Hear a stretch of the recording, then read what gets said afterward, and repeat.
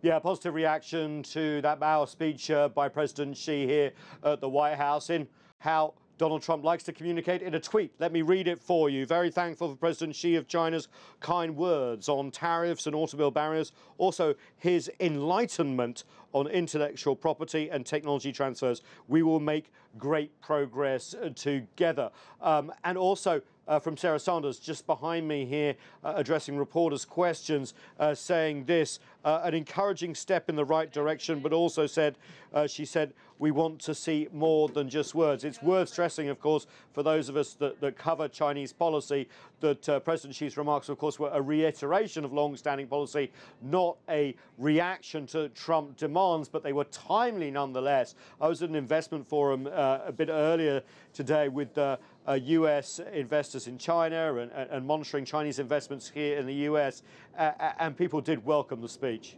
I thought the speech was a very welcoming one. It was one which, he's giving to over 1,000 foreigners who are in Boao, and it was one which is saying, Gaiga Kaifang, reform and opening is going to continue. We're going to push ahead with opening in the financial services area, and that, of course, is positively received by those in attendance and those who read about it in the United States, especially where I come from, which is Wall Street. Even though the rhetorical environment is getting better with kinder words than we've seen before, coming out of the White House, trade frictions remain.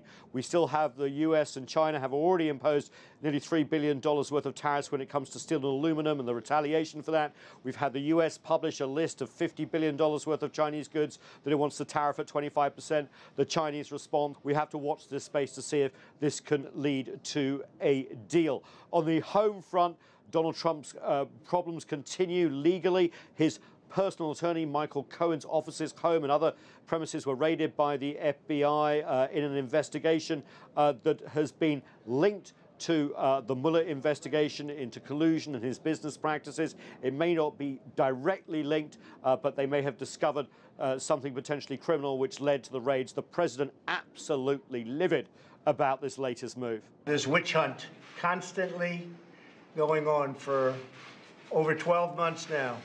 And actually much more than that. You could say it was right after I won the nomination it started.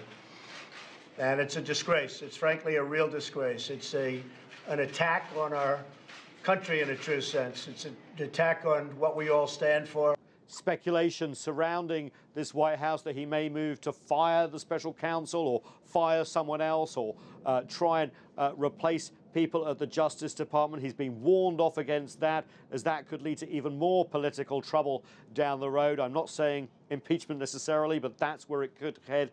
So in this swirling environment, especially with the mulling of military response to the alleged Syria chemical attack, as well, it's perhaps not surprising that the US president has cancelled his trip to Latin America and Peru and the Summit of the Americas.